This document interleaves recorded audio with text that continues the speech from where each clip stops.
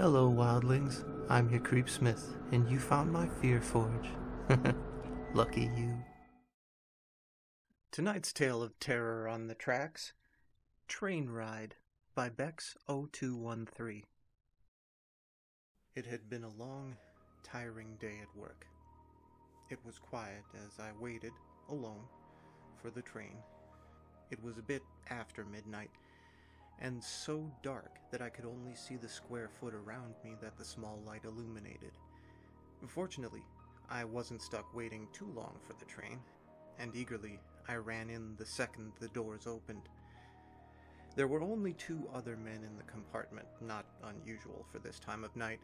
The place reeked of smoke from the older man huffing on a cigarette. He took another long drag of it and watched me as I came in and took my seat. I sat and looked up at the other man sitting across from the smoker.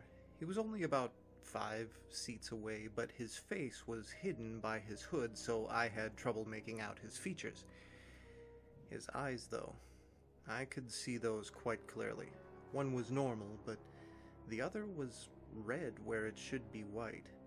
He stared shamelessly back at me with a tight, almost pained expression. I smiled at him, trying to break the tension, but he just stared. I looked out the window, trying to ignore his gaze, but I could still feel his eyes on me.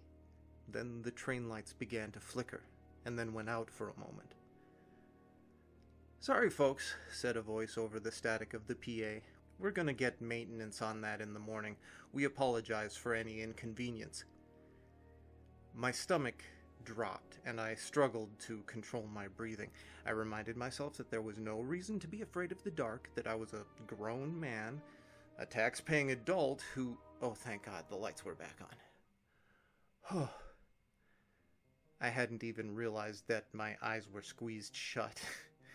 Sighing, I opened them to see the man's unsettling eye staring directly into mine from only 2 seats away. Bewildered, I looked over at the older man who hadn't moved from his seat.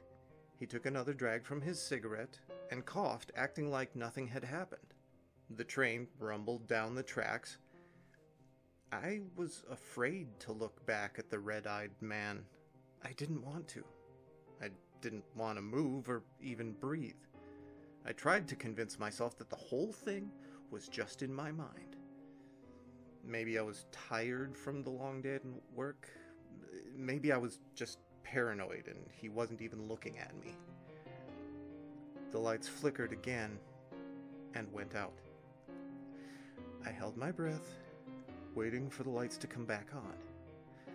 After a moment they did, and he was in the seat next to me, his face only a few inches away from mine.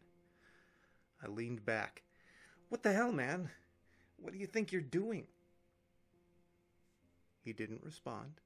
Instead, the smoker angrily said, "Look, kid, if you wanted me to put out the cigarette, you just had to ask nice, okay? Not you, this asshole over here." The smoker stared at me for a second, confused. "It's just me and yous here, kid. You alright?" The red-eyed man hadn't moved or responded at all. Then, the lights went out again. So stay scary, my wildlings.